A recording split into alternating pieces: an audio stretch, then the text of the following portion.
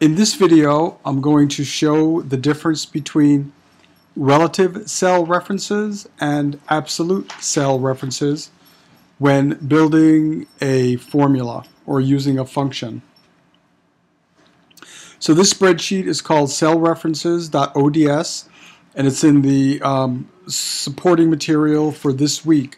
So you can download this and follow along if you want as I go through in the video. So what we want to do here is add the three columns of numbers and then multiply the sum by a constant, which in this case is 2. So to add the numbers, we can use the sum function. Functions start with equal. So if I go equal sum, open a parenthesis, select the cells that I want to add, close the parenthesis and hit enter, you can see it totals it up for 150, and in the formula bar is the formula I wrote, sum parenthesis B6 colon B10 close parenthesis. To copy the formula to the next two cells, all I have to do is go edit copy, and then I can paste it and paste it.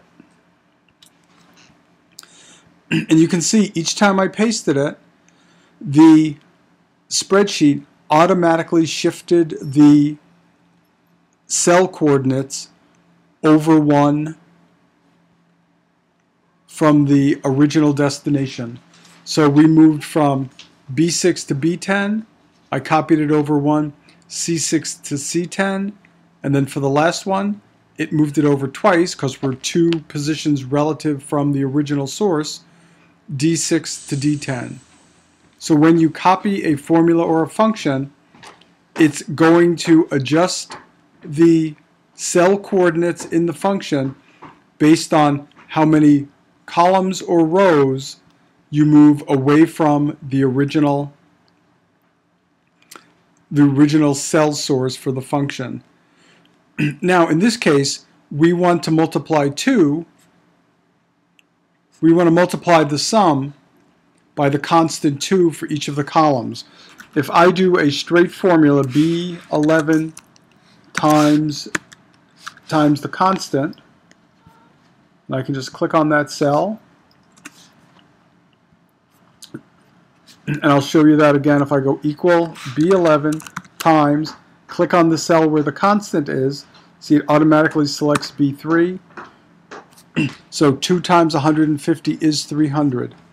Now if I copy this, Now if I copy this over, you can see it shows 0 instead of showing 800. Well, the reason it's showing 0 is it copied from B11 to C11, which is what we want, but it copied from B3 to C3. And we don't want the constant cell to copy over. We want to always have it refer to B3. So in that case, we can rewrite the formula B11 times $B, $3. And we still get 300, but notice I use the $sign to anchor this cell reference to that cell. So now when I copy the cell over, you can see the cell reference for the sum moved from B11 to C11, but the $signs are anchors holding that cell coordinate to the constant 2. So we have 4 times 2 is 800, 650 times 2 is 1300. And what's nice about using a constant, to update this row, let's say we want to change it to 4, all I need to do is enter 4, and the totals are automatically updated.